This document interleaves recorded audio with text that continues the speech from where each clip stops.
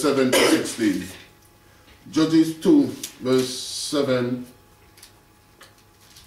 7 to 16, and I'll read it very quickly. Judges 2, verse 7 to 16. And the people served the Lord all the days of Joshua, and all the days of the elders that outlived Joshua, who had seen all the great works of the Lord that he did for Israel. And Joshua the son of Nun, the servant of the Lord, died, being 110 years old. And they buried him in the border of his inheritance in Timnath Heres, in the mount of Ephraim, on the north side of the hill Gaash. And also all that generation, note, all that generation, Joshua's generation, they all died, were gathered unto their fathers. Gathered unto their fathers mean they died. And there arose another generation after them, the other generation. See, the other generation always seems to dilute. Never seems to understand the foundation of the establishment or the order. And when they come, they just dilute everything. The next generation. But praise God, he has a way. He has a way of raising up people within the generation that is diluted. Yeah? That has diluted and basically perverted their way, their life. God has a way of raising up people. Hallelujah. When the early church, the apostles of the early church, and all those first generation Christians, when they died, then the next generation started doing less and less and less and less until we come down to our generation. And what we have inherited is kind of a diluted kind of gospel. It's all so mixed up, so confused. But God, He knows how to reserve the best for last. Hallelujah, praise God. When the devil thinks that he has won, God knows how to basically just come right in and just take the smile off the devil's face, to wipe off that smile off his face. Hallelujah. So he thinks that he's having his own way. You see what he's going on with today? And all kinds of laws that are being passed, and all the government and David Cameron. We don't speak against our leaders, but Peter said, judge for yourself whether we should obey God or man. That's right. And that's what we've got to say today. We must know what the word of God says. Israel, they followed other gods, they listened to other people, and they found themselves away from God, and the enemies that they basically associated themselves with and worshipping their gods, God turned those same enemies against them. That's right. They're serving their gods, but they're enemies. They don't like them. If you turn around and start serving the gods of this world today, serve the secular gods of the world, they'll turn around and use you as their footstool, as their doormat, and wipe their feet on you. That's what the enemy wants. Remember when they bound Sampson and blinded him? What did they do? Make sport out of him. And they laughed at him and they mocked him and they teased him. Sampson, one of the judges. And that's what the enemy wants to do with us. They want to come and give us all kind of perverted laws. What kind of a man in his right mind can come and say that he can change marital laws? When God instituted it with our first parents way back in the Garden of Eden, Adam and Eve, and a man just born the other day, and think that he can come and change God's law with a stroke of a pen. They're crazy. They're out of their mind. They think they're getting away with it. But God will judge them. So we just have to pray for them that they wake up and open their eyes. Because no man can turn around and say, we can basically make marriage free for one and all, and kind of all kinds of a perversion going on. This is God's business that you're messing about with. That's right, that's right. And God is very jealous of the family. God loved the family. That's the first institution that He gave us, is the family, even before the church.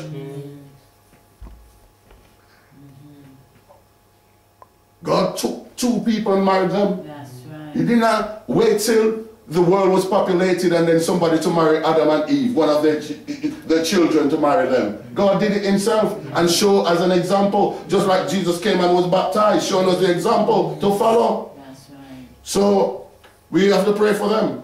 Pray for everyone that is corrupt in their way and think they're doing their own thing and believe that there is no God. And Israel wasn't serving God, they were serving all the idol gods.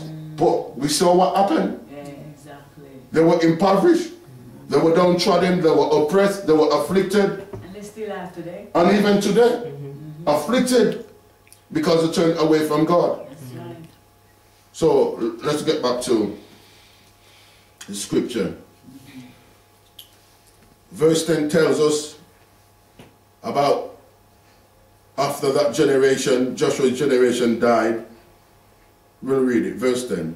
And also all that generation were gathered unto their fathers, and there arose another generation after them, which knew not the Lord, nor yet the works which he had done for Israel. And the children of Israel did evil in the sight of the Lord, and served Baalim. They served the Baals of the nations around. Lifeless idols that the people called upon. That's what Israel was reduced to. Verse 12. And they forsook, you see, they forsook the Lord God of their fathers, which brought them out of the land of Egypt, and followed other gods of the people that were round about them. The people round about them. We've got to be careful of the people round about us who don't worship our God, that we do not allow them to dissuade us from serving God. Don't allow them to pollute and contaminate us. We have got to stand up and be counted for God, regardless of the pressure that they may apply to us. We cannot bow because we know the truth. They may not know the truth, but we know the truth. Hallelujah. So buy the truth and sell it not, the Bible says. Don't let go of it. Don't trade it. And what they do, they bowed themselves unto them and provoked the Lord to anger. And they forsook. See the word again, forsook. And they forsook the Lord and served Baal and Ashereth. And the anger of the Lord was hot against Israel, and he delivered them into the hands of what? God himself delivered them. He handed them over into the hands of spoilers that spoiled them. And he sold them into the hands of their enemies round about, so that they could not any longer stand before their enemies. When they went before their enemies, when they were serving God, their enemies would always be defeated. God would always give them the victory. But now they turn their backs on the Lord God. When they go before their enemy, they are defeated. Whithersoever they went out, the hand of the Lord was against them for evil. I don't want the hand of God against me. No. And the Lord has said, and as the Lord has sworn unto them, that they were greatly distressed. And they were greatly distressed. Okay, Caleb? Yeah. They were greatly distressed. Nevertheless, the Lord raised up what? Judges. That's what we're looking at. So we are looking at why judges. Why? We sin because of the rebellion, the sin of God's people. So God, in his mercy, when they cried out to him, he raised up judges or deliverers. Nevertheless, the Lord raised up judges, which delivered them out of the hand of those that spoiled them. And it goes on to say, and yet they would not hearken, they would not listen unto the judges. Still rebellious. But they went a whoring after other gods and bowed themselves unto them. They turned quickly out of the way which their fathers walked in, obeying the commandments of the Lord. But they did not so. They did not follow the good tradition of their fathers in serving the Lord. And when the Lord raised them up judges, then the Lord was with the judge. The Lord was with the judge and delivered them out of the hand of their enemies all the days of the judge. For it repented the Lord because of their groanings by reason of them that oppressed them and vexed them. So even though they turn against God, God in his mercy, when he see their suffering and they start to cry out to him, God's heart of mercy and compassion moves toward them. And God would say, yes, I have got to do something. I know that they're going to soon go back into rebellion and into sin. But nevertheless, God would raise up a judge. Every time they cried out to him, he raised up a judge. And like I said, Othniel was the first judge. But tonight, we're going to be looking a little closer at one of the judges. And this is I think he is the 8th judge. I think he is the 8th judge of Israel. Remember I said there are 14 judges? Yeah. He is the 8th judge. I think I'll just go through a list of some of them. The first one was Othniel, Caleb's brother. The second judge was Ehud, E-H-U-D, Ehud, and he was a left-handed man. The Bible's pointed that out. He was a left-handed man, and he was very skillful with his left hand. Caleb over there, Caleb is left-handed. He was a left-handed man. I don't know why God said he pointed it out that he was left-handed and not right-handed. In other words, you know, he maybe have some, you know, I do not know, you know, but you know most people are right-handed. Most people are right-handed, but God wants us to know. This man was left-handed, so maybe he might have a little bit of a problem. You know, I'm not saying the left-handed person have a problem, but it's not the norm for somebody to be right-handed. I mean left-handed, but right-handed. So God is saying, I'll choose whosoever I will, whether you're right-handed or left-handed. Maybe that's what he's saying, I do not know. But it pointed out that he was left-handed, and that's the second judge. The other one was the third called Shamgar, S-H-A-N-G-A-R, Shamgar. A lot is not said about him. It just only said that he was the third judge, basically. And the fourth judge was Deborah. And her leadership was in conjunction or in partnership with Barak, the general of the army. His name was Barak. So it was the two of them that worked together, Deborah and Barak. But Deborah was the leading judge. Yeah, the leading judge between the two of them. And then the fifth judge is Gideon, that we know so much about. We know so much about Gideon. But we will look at Jephthah. And you can start looking in the Bible at Jephthah. Jephthah, Judges chapter 11, 1-3. Judges 11, 1-3. His name, Jephthah, actually means to release, to open. Can we say release? Release. Can we say open? Open.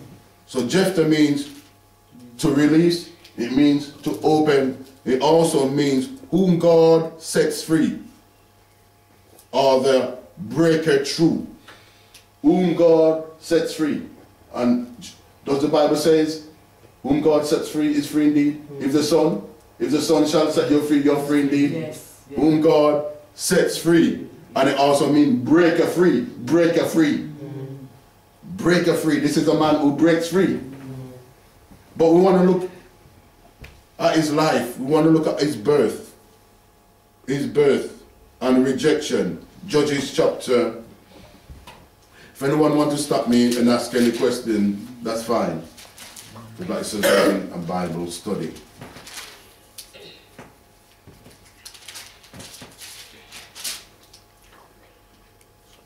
So Judges chapter 11, 1-3. So we're looking at his birth. And we're looking at also his rejection. You've got it all on that list there. You've got it on the paper. I've outlined it for you, so you can even go through that in your own time. Study, recap on it. It's all there with all the verses. So we'll read from verse 1 of Judges chapter 11. Now Jephthah the Gileadite was a mighty man of valor, and he was the son of a harlot. You hear that? His mother was a... And Gilead begot Jephthah. So he was a Gileadite. His father also, his name was Gilead. The father's name is Gilead, and he's a Gileadite. He's from the region of Gilead. Of Gilead. He's an Israelite, but it's a tribe. It's a tribe. I'm not talking like the 12 tribe itself, but within the tribes you have family clans. Just like you have Asaph, the family of Asaph, they were the worship leaders and musicians, but they were Asaph, the family. So this is a family line, and it will be a mega family, a big family that are called the Gileadites. So even the dad's name is associated with the clan. Gilead. Are we understanding that? Yeah, Gilead. It's like saying that, I don't know where you come from in Jamaica. No, I'm from Nevis. Oh, right, where you from Nevis? Alright, where you're from Nevis. Okay, so where are you from in Nevis? I'm Cotton Ground. Cutting Ground. Okay, so you are from Cutting Ground, and you could have the people from Cutting Ground called the Cutting Ground people, Cutting Ground, and your dad is called Cotton Ground, from Cutting Ground. Okay. You get that? Yes. Yes. Yeah. So it's associated with the people and associated with the city where you live in. Okay. So the father even has the name. So true and true is a Gileadite Okay. and an Israelite at the same time. Praise the Lord. Verse 2. And Gilead's wife, that's his father, that's Jephthah's father, whose name is Gilead. And Gilead's wife bare him sons, and his wife's sons grew up, and they thrust out Jephthah, and said unto him, Thou shalt not inherit in our father's house, for thou art the son of a strange woman. Then Jephthah fled from his brothers or brethren, and dwelt in the land of Tob, and there were gathered vain men to Jephthah, and went out with him. So what we are looking at is that when they grew up, the brothers disowned him. They didn't want to know him. I don't know how many brothers there were, but they're saying, you're not going to share in our inheritance because your mother is no good. You are our half-brother, but we don't recognize you. You come from not a good background, and we don't want nothing to do with you. So when he was of age, they threw him out of the house. But yet we just read in chapter 1, now Jephthah the Gileadite was a mighty man of valor. You see what I mean? Mm-hmm. Here we see, we are looking at his birth. Yeah. His mother was a prostitute. Yes. But then his father had other children with his wife. Yeah. So he was a son, a illegitimate son. Yeah. But yet, it seemed like the father took him in to the house, yeah, and he grew up among them. Yeah. But when they all grew up, they and his siblings decided, no, we don't want to. So he was an outcast. So he was unloved by them. Jephthah.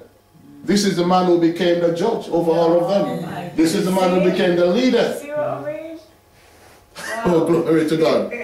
Yeah, so he fled for his life because he realized if he stayed, they would kill him. Yeah. Because they hated him, they didn't want him in the family. So Jephthah fled to the land of Tob. I don't know exactly where that is in Israel. But while he was there, it said people came to him because people saw his ability. They saw something in this man. So people came to him. It says vain men came to him. But these are adventurers. People literally came to him because they saw something in his life. It's just like you remember David. When David was on the run, people came to him. Yes. When he was running away from Saul, Yes. impoverished people came to him, and he trained them 400 until it went to 600, that he had an army of 600 strong men that he trained, and these guys were just ragamuffin. And he trained them. So no doubt Jephthah, that's what he did. He trained these men. He trained them. And it was notable because in the time of need, they went for him. In the time of need, they went for him. His brothers. His brothers and all the elders, and all the elders and the leaders of that clan went for him. So it was not only the brothers that disowned him and took him out, threw him out. It was also the clan of the family. Yeah, and the elders, the leaders. They got rid of him. But when they were in need, they sought him out. Oh, yes, Lord. They sought him out when they were in need. You know, some of us people might just throw us away and think we are rubbish. Yeah, that's right. Don't want nothing to do with us. But in the time of need, people will swallow their pride. That's right. Hallelujah. They'll humble themselves. Oh, yes. Hallelujah. Praise God. Praise the Lord. Yes. So we will look at his leadership ability and selection. Like I said, you got it all on the paper. Number 2 is leadership ability and selection. Verse 1, the first clause tells us, now Jephthah the Gileadite was a mighty man of valor. We are looking at his leadership ability. He was a mighty man of valor. Perhaps the brothers saw that and they envied him also, like Joseph's brother. Yeah. And they thought, no, he's a threat to us. We need to get him away from us as far as possible. And we don't want him to have anything to do with us, our inheritance, because if we do, he might take over, because they think that there is something about this man. Even though his birth, he had nothing to do. You know, none of us, we don't choose our parents. No, we don't. No. We don't choose our parents. We don't even choose to come here. No. If we had a choice, maybe, and we see what this world is like, we say, God, please don't, no, don't bother. No, please, don't launch us into this world. This world is too wicked, it's too bad. No. So his background wasn't so good, but God put something in him. Hallelujah, that nobody could take away from him. So even though he had to flee for his life, he didn't hang his head down. He lifted up his head. Praise the Lord. He didn't. Hallelujah. Thank you, Jesus. Hallelujah. Praise the Lord. Hallelujah. Yes, Lord. Thank you, Jesus. You know, we have to lift up our heads, you know. We have to encourage ourselves. When others discourage us, we need to encourage ourselves in the Lord. Praise the Lord. Anybody want to say anything at this time? How are we doing for time? 20 past. Yeah, we're doing okay.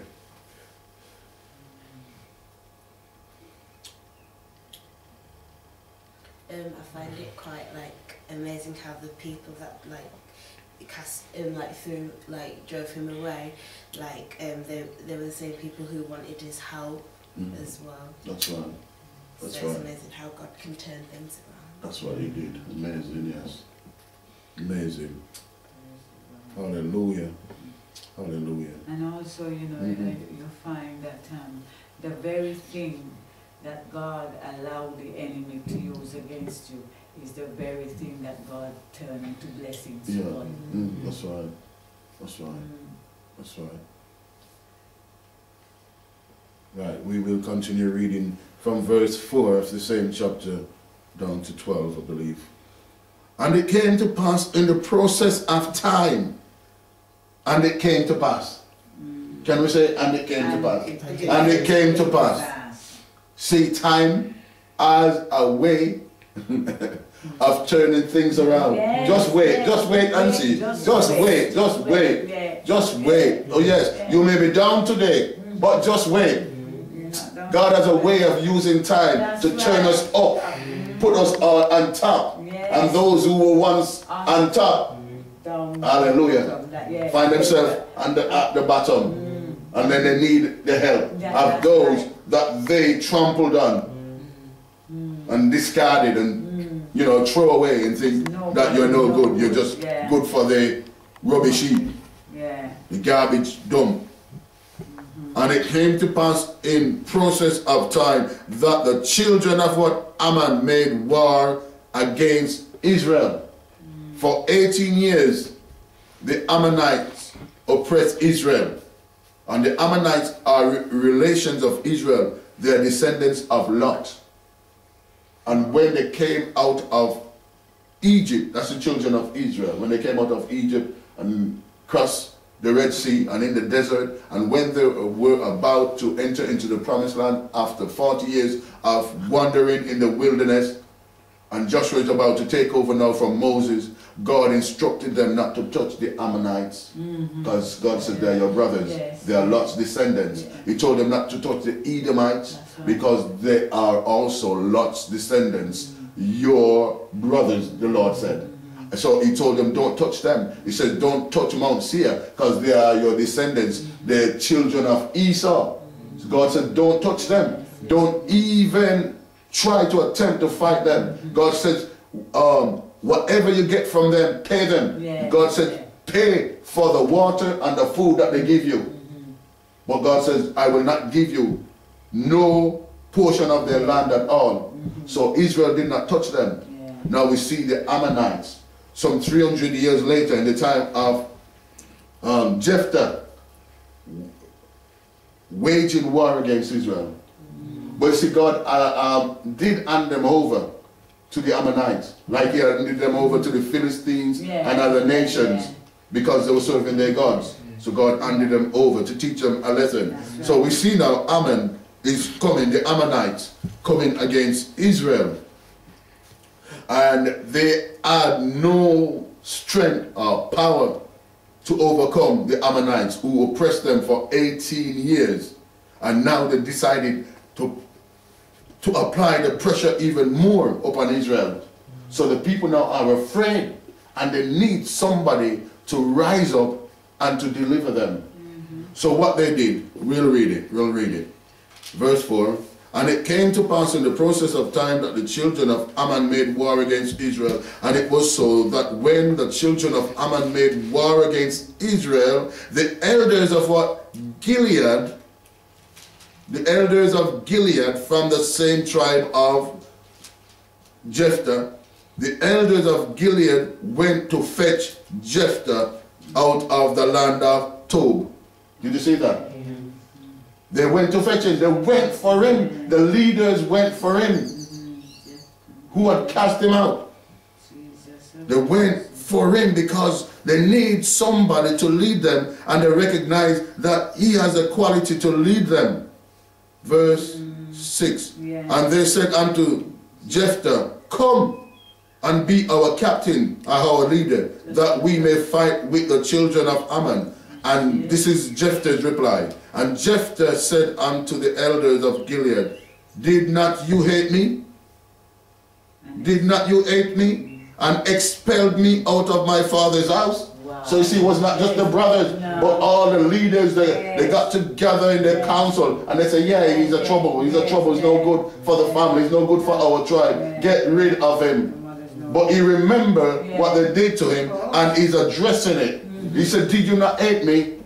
And you cast me out, expelled me out of my father's house.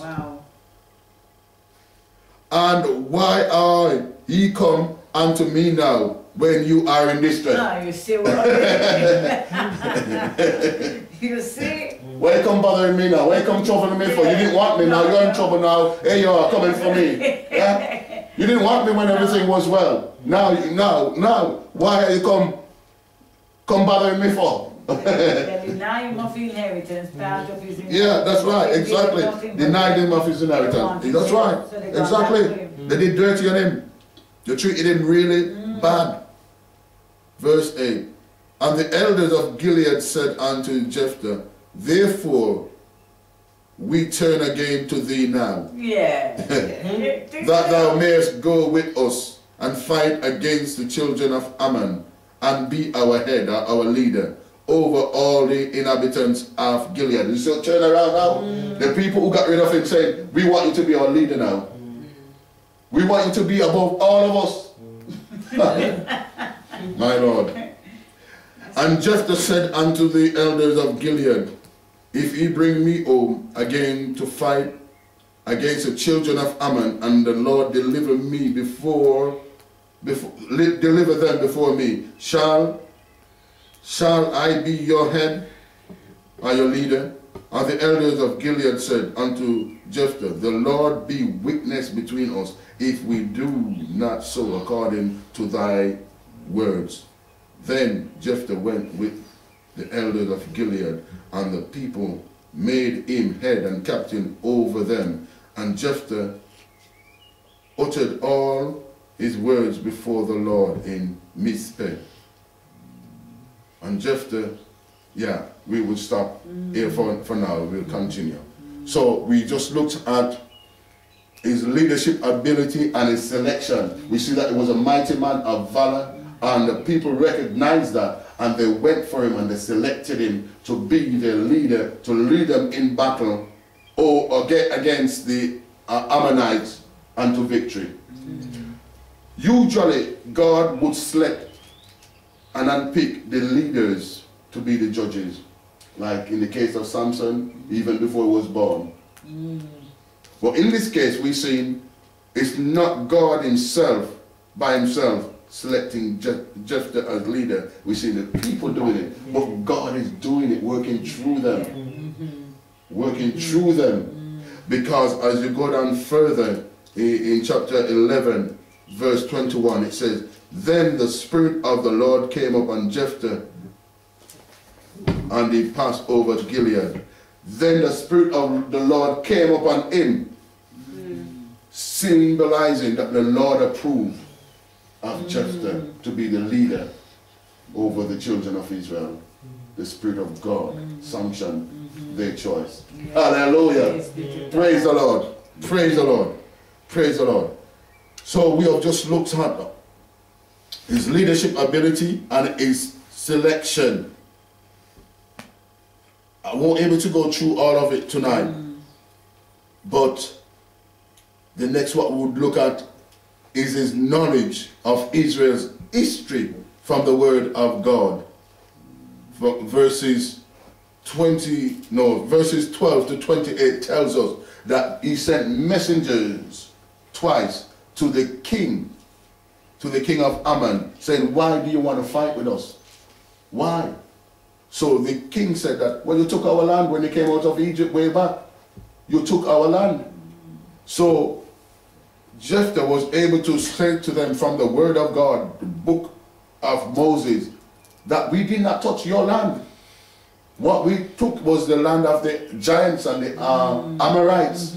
But your land, we do not take your land. So what you are saying, you're talking, you don't know what you're really talking about. We have not taken your land. Just like what is being said today. You know, that Israel is the occupier, taking Palestinian people's land. You know, that was the same thing that was going on here.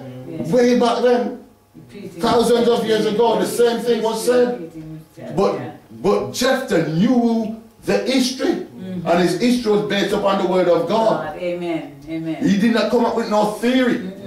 Or no political, you know, political dogma. But he based their right of inheritance of the land on the Word of God. Amen. And that's where we base our right upon the Word of God. Amen.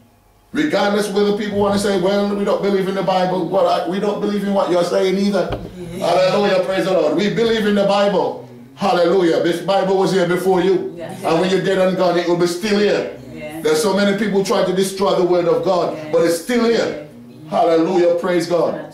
Hallelujah. So our life is based upon God's Word. Our salvation, our deliverance. Hallelujah, praise God. Our rights based upon God's Word. It's not no United Nations give us rights. Yeah? And all kinds of human activists. But it's God who gives us our rights.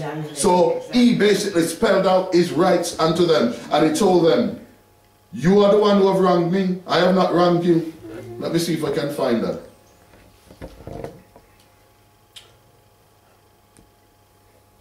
Yes. verse 27 of 11, chapter 11. Wherefore I have not sinned against thee, but thou doest me wrong to war against me. The Lord, the judge, be judge this day between the children of Israel and the children of Ammon. You are the one who's sinning against me. You are the one who's wronged me. I have not wronged you. God is on my side. God give us this land. And God is the judge, and he judge between the children of Israel and Ammon. God judge between the children of Israel and every nation that is saying that the land don't really belong to them. God judge between us and those who don't know God, and saying that, you know, we should not be serving God, and we should not be standing up for the name of Jesus. We should not proclaim the name of Jesus. We should not teach in Jesus' name. We should not pray in Jesus' name. God be judge between us and them. Oh, glory to God. So he had a knowledge of Israel's history from the word of God. We must have our knowledge and our history based upon the word of God. Is what God says about us. His victory. His victory. His victory. Let's look at 32 and 33. Verses 32 and 33 of the same chapter. 32. So Jephthah passed over unto the children of Ammon to fight against them, and the Lord delivered them into his hands. And he smote them from Aroer, even till thou come to Minnith, even 20 cities, and unto the plain of the vineyards, with a very great slaughter. Thus the children of Ammon were subdued before the children of Israel. 18 years of oppression, and within a few hours, the oppressor, hallelujah, was destroyed. Praise the Lord. Hallelujah. Oh God, we pray. And he was quite reluctant to go out against Ammon. Twice he sent his messengers saying, I don't want to fight you. But they were persistent to fight. And what were they fighting over? The land. The land. That were not theirs. And God granted the victory. That's what he said about the victory. Just 2 verses. Only 2 verses. It doesn't say what weapons he used. Like Sampson used the jawbone of an ass, a donkey, and he slayed how many? 1,000 Philistines. And it tells about Gideon and his men when they went to the pitchers, and the trumpet, and confused. God caused confusion. And the Midianites, that they rose up from their sleep in the night, half asleep, and not knowing what's going on, they start fighting with one another and kill over 120,000 of their own men. Wow. But it doesn't say anything more about this other than you subdue them. But other things are going on. Yeah. Other important things are going on. God just gave us 2 verses regarding the outcome of the battle. That he won it. He won. But other thing goes on. It goes on to tell us about the vow. We know about, anyone know what's about Jephthah making a vow? Yeah. He made a vow. Right. He's most famous for this. Not for his victory over the Ammonites, but for making a vow. Okay. Because when it, go It's a massive kind of twist. on. Yeah, speak up. Oh, because he said that if he wins, God allows him to win, that whatever comes out of his dart, the first thing that comes out of his dart, he'll make a sacrifice. Oh, and it turns out to be his daughter. Yeah, that's Yeah. right. And the only child. And the only child. Yeah. And the only child. The Bible tells us that when he was ready to go to war, the Spirit of God approved him. The Spirit of God came upon him. And yet he decided, I am going to basically make a vow to God so that God will give me the victory. Did he need to really make that vow? No, he didn't. No, I don't think he did. Because the Spirit of God. That's was right. already That's there. right, exactly. Yeah. So what does that say to us? in us when we are desperate and we start to make pledges and make vows. The Spirit of God came upon him mightily, so no doubt would have been maybe happy and joyful, but still in his humanness, he's still thinking, I wonder if I'm going to get the victory. I wonder if I'm going to come back alive. So let me promise God something. And if I promise God something, it's like bribing God to do something for you. And if he does it, praise God. I'll give him whatever. So no doubt he was not thinking about his daughter. I don't know if he was thinking about a sheep coming out, or a goat, or whatever, to sacrifice unto the Lord. But certainly he wasn't thinking about a human being and his only child. He thought that one of his servants would be coming out. I don't even think he was thinking about servant. I think he might be thinking more like an animal to sacrifice. Maybe a sheep, or maybe a goat, because that's what was commonly sacrificed unto the Lord, isn't it? Animals. That's where you got to be. Animals. Yeah, careful what you say. That's right. You say to God, Yeah, when you're making a vow. because whatever you say to him, is whatever you ask for, that is what you're going to get, you know. Yeah. So the Bible says we must not be hasty to make a vow before God. You know, it's better not to vow. You know, better not to vow. Keep your mouth shut. Yes, better keep your mouth shut. Yes, honest right. Praise God. Yes. So let's look at it. Verse 30 and read on. And Jephthah vowed a vow unto the Lord and said, if thou shalt without fail deliver the children of Ammon into my hands, then it shall be that whatsoever cometh forth out of the doors of my house to meet me when I return in peace from the children of Ammon, that shall surely be the Lord's, and I will offer it up for a burnt offering. Whatever come out of my house first, the first thing that comes to meet me, I will offer it up to you, God, as a burnt offering. Lord have mercy. And then verse 32 and 33, which we just read, so Jephthah passed over, and God gave him the victory. He passed over to the Ammonites, he met them in battle, and he won. And it picks up now with the vow, 34. He continues now with the vow. All this now is about the vow. Like I said, it's only 2 verses about the battle. Only 2 verses. And Jephthah came to Mizpah unto his house, and behold, his daughter came out to meet him with timbrels. His daughter came happy with timbrels, tambourines, and with dances, to doing all kinds of styles of dancing. She's happy. The father come back from the war. He's not dead. He got the victory, dad. This was supposed to be a celebratory day, a great day of victory in his household. Because looking at his background and cast out of his own family, now he's married, have a family, no son, just one daughter. One daughter. And this was supposed to be the greatest day of his life, but it became the saddest day of his life, because he made a vow unnecessary. A vow he never needed to make. We need to be careful. That's right. When we're feeling good or when we're feeling low. Sometimes we say things when we're feeling low or when we're feeling high. We have to have a well-balanced mind and think it through. It's like when people that drink, you know, when they're drunk, they tell you all sorts and promise you all sorts in it, or kids. Yes. Your belly full as well. They tell you, I promise you this, I promise you that. But then they forget about it. Right, we'll be winding down soon, so we run with it.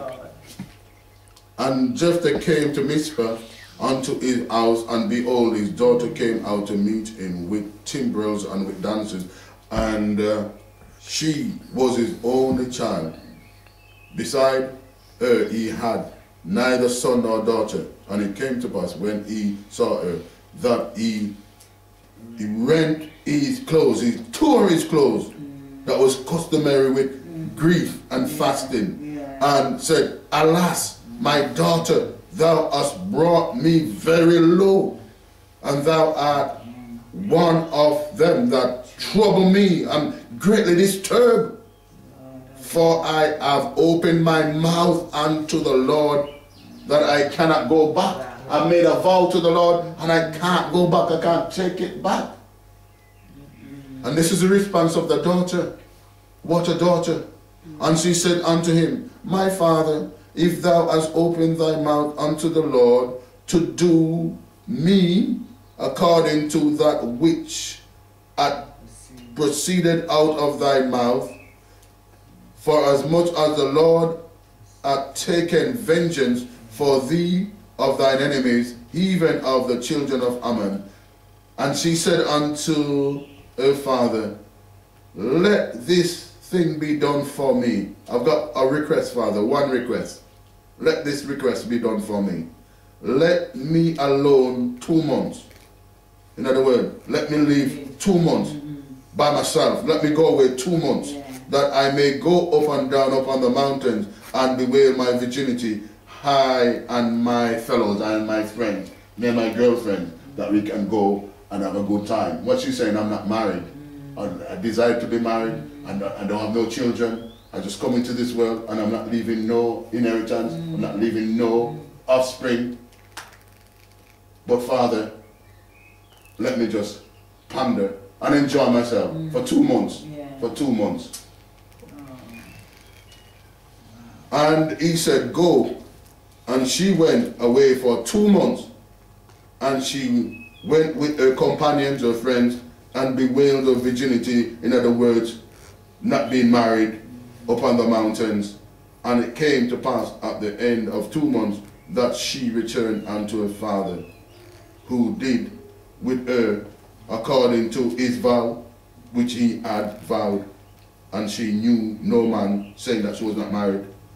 And that really disturbed it, because she had ambition to be married. She had desire to be married. And her life was cut short because her father made a foolish vow. And it was a custom in Israel that the daughters of Israel went yearly to Laman, the daughter of Jephthah the Gileadite, 4 days in a year. So she went away for 2 months, enjoying herself, the last 2 months of her life, death sentences on her, knowing all that. And she didn't even attempt to run away. She could have. Yes. She could have broken her word, her pledge to her father. But she returned after the 2 months. No, she's going to be made a sacrifice. A sacrifice. And she returned. She puts me in the mind of Jesus. She puts me in the mind of Isaac. Yes, of Isaac. Who did not run away. I resisted his father, Abraham, when he was told to offer him as a burnt offering. And then we see Jesus also didn't run away, did not resist the cross. He went all the way. What a woman. We don't hear a lot about her, but a lot should be said. More should be said about Jephthah's daughter. And it's said that, I don't know if the custom is still, applicable today, if it's still carried on in Israel, but during the time of Jephthah, it says in Israel, it was customary 4 times a year that young women would wail and moan over her. It just says that, 40, verse 40. And the daughters of Israel went yearly to Laman, the daughter of Jephthah the Gileadite, 4 days in a year. 4 days within one in the year that they would, in honor of her. Yes.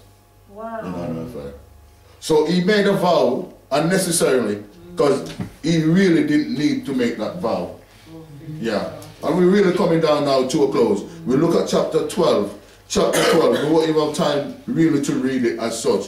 But chapter 12 tells us of a tribe called the Ephraimites. They are the descendants of Joseph, coming from one of Joseph's sons, Ephraim. Oh, right. Ephraim, that's right.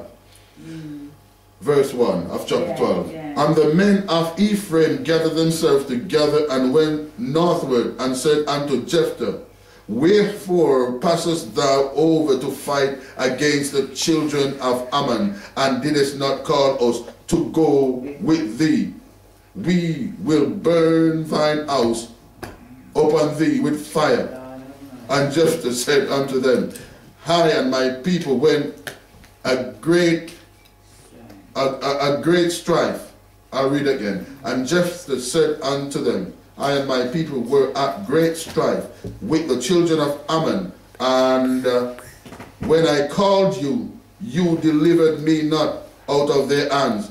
And when I saw that he delivered me not, I put my life in my hands and passed over against the children of Ammon, and the Lord delivered them into my hand. Wherefore then art thou come up unto me this day to fight against me? Then Jephthah gathered together all the men of Gilead and fought with Ephraim, and the men of Gilead smote Ephraim, because they said, Ye Gileadites are fugitives of Ephraim among the Ephraimites and among the Manasseh. Manasseh is a brother. That was another son of Joseph. So after the victory, we see what he went through because of his unnecessary vow. His unnecessary vow caused the life of his daughter.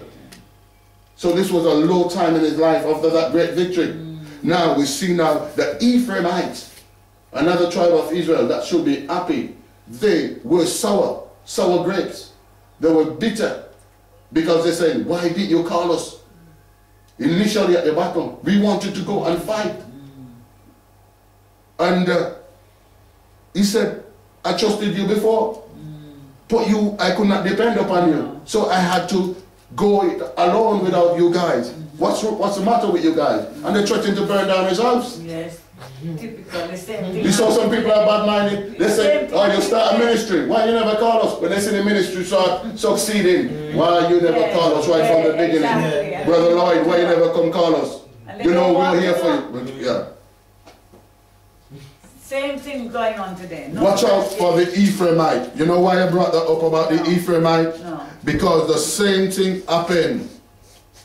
The same thing happened when Gideon won the battle over the Midianites. The Ephraimites came out and they accused Gideon.